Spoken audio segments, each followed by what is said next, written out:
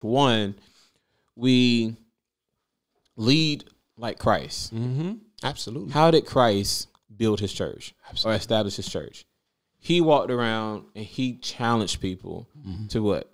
Lay down everything you have and follow me. That's it. Now, I'm not saying that we got to walk around and tell people, all right, quit your job and follow me. Right, No.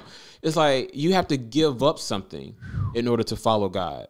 And a lot of times it's tied to the thing that is most close to your heart. And I'm not saying that you have to give up your family. I ain't saying that you got to, divorce your wife and your kids and sell your house and all that stuff and follow Jesus. No, it means what are you prioritizing in your life as an idol? Come on. That Jesus wants to take priority of. You have to remove that. 9 times out of 10, it's going to be money. 9 times out of 10, it's going to be fame. It's going to be some kind of pride-ridden or pride-rooted attribute that we have. We have to separate ourselves from that and put on the Spirit of God. Come on. Prioritize him. Make him first. Yes, sir. Like you just said, like how do we're in this season of revival. Where this revival starts, it starts in us. Yes, sir. It starts with us, first of all, leading like Christ. Yes, sir. Loving people like Christ. Yes, sir. And I think that's the biggest thing that is missing now. Because you want, like, even though I troll the trolls, yes. But the biggest thing is that you have to love people right where they're at. Yes, sir. And so if someone's messed up and all this other stuff, like I get it. But you're not going to talk sideways about God. Come on. You're not going to talk sideways about my Savior. Yes, sir. But we can talk and have a conversation. Absolutely. You can be yourself, but I'm going to correct you and I'm going to love you in the same way. Right. Like, it just makes me think about this one opportunity. This one time I had talked to this guy, and he was, I was with my church, and we were doing this 4th of July thing. I believe I shared this before, but I don't know. But it was at this 4th of July thing. We were just walking around. We were talking. We were just telling people to, about our church. Getting them trying to come to church. This one guy, he goes and talk to the police. I guess he was talking to the police about us because he goes and talks to the police. Then he immediately comes and talk to me. And immediately he's asking me stupid questions. He's like, who is God? What's the G mean? What's the O mean? What the D mean? All these different things. I'm like, bro, like, what? But he was clearly drunk. Right. He was clearly under some kind of influence. And I sat there and I took the time with him. I just talked to him. And after we talked for a while, I saw like the layers start breaking off. I challenged him with this one question. I said, well, sir, it was like, do you have a child? He said, yeah, I have a little daughter. He said, I would do anything for my daughter. I was like, okay. So if your daughter grew up and turned their back on you and decided not to love you, anything like that anymore, Come on, TJ. it's like, would you still love your daughter? It's like, yeah, in the whole wide world. It was like, that's how God's love is for us. Come on, TJ. It's like, it don't matter what we do. God still loves us. And he still loves you. And when I said that, that man broke down and started crying. All of the drunkenness and everything he was in, that man broke down and started crying. And I prayed for him. Yes, sir. Now, that was a seed planted because I know we didn't lead him to Christ and nothing like that because he didn't want it. But he felt the presence of God in that moment. He felt the love of God in that moment. The problem is we want to beat people up with the scripture. We want to prove that we're right so much that we forget that it is what? By loving kindness have I drawn thee. Come on. We forget that. Come on. We think it's all head knowledge and book knowledge. No. It's the love of God that draws people in. He said, if I be lifted up, I'll draw. We just came out of Easter. Come on. That's the greatest display of love that anyone has ever shown to anyone. Come on. And he said, if I be lifted up, I'll draw. Come on. We can't do the drawing on our own. No, we can't. No, sir. We need Christ and we need his love. And so the revival has to start in us. How do we be the church? That's how. It starts with us. It starts with our own personal walk. It starts with how we fast, how we pray, how we really care about what's going on in our own heart. Yes, sir. And what we care about what's going on in the world. Yes, sir. Because this world is dying. Just like you said, there's young people that's dying. There's young people that's dying. There's young people that don't even care about their own lives. Getting in random shootouts for no reason. No reason. And don't care. And thinking that their lives are worthless. No, you have a life. Your life is so worth it to God. He has a purpose and a plan. And I tell this to people all the time. No, your purpose and your plan isn't going to be you're going to be a preacher and all. No, God has a plan for your life.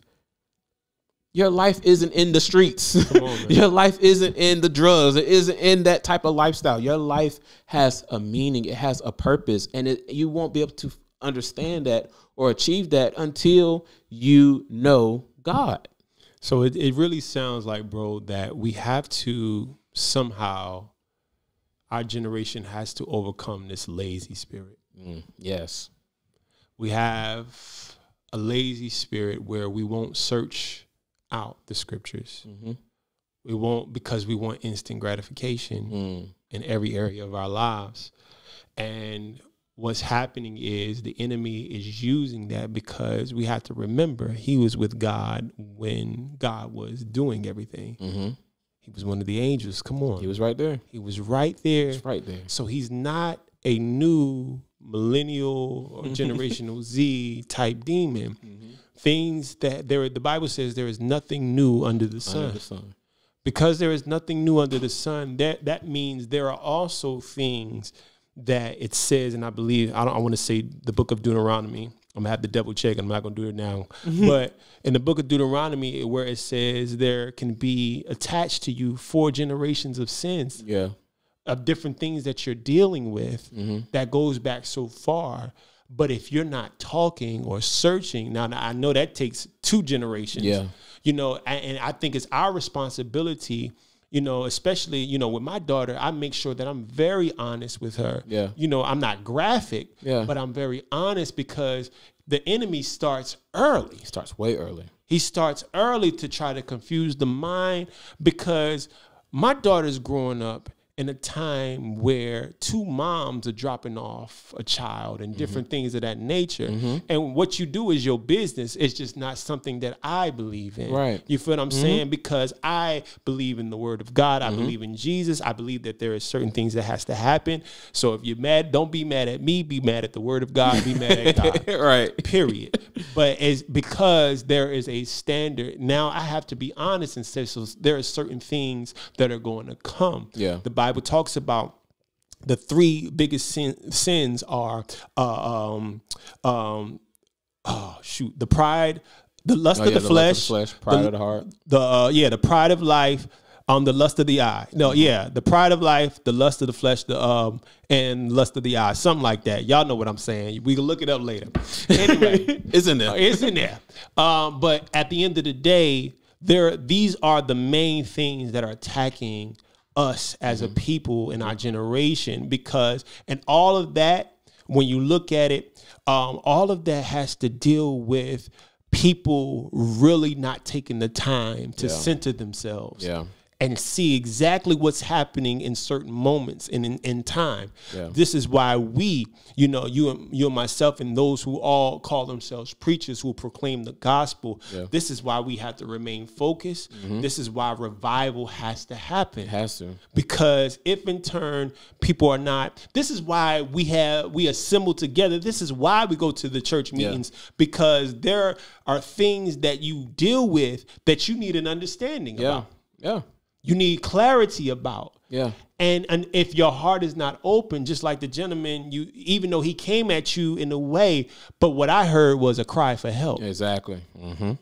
That was a cry for help. Sometimes people cry sounds a little bit different. It sounds a lot different. And it can be offensive. It can come off in ways that, but if you're in the place, especially as a believer, that you need to be, and you're revived, you can help bring revival. Then in turn, the churches, the holy temple will fill up. Because I need to know, the people are going to be like, I need to know, what are you doing? So then in turn, now they're following you. You follow me as I follow Christ. And I'll lead you to the place where we worship, where we praise, where we do all this, where we learn about what God is saying, where we're edified as the people of God. This is all what Jesus wanted us to do. Nothing. It doesn't have to be any more, any less. Everything else that comes with it, the glitz and the glamour, you know, everything has its place. Cool beans. However, I'm longing for that day. That when we're all on one accord, as the body of Christ, because a great revival is coming like never before. And we have to be ready, because then we'll never, the Bible says, I've never seen the righteous forsaken, nor his seed begging bread. Mm-hmm. So yes, we're going to have to endure some things, mm-hmm. but we ain't going to be begging out here. Mm-mm. We ain't going to be wanting out here. Mm-mm. Because it's people like us, bro, and people who have is a remnant of us, who are getting it. Yeah.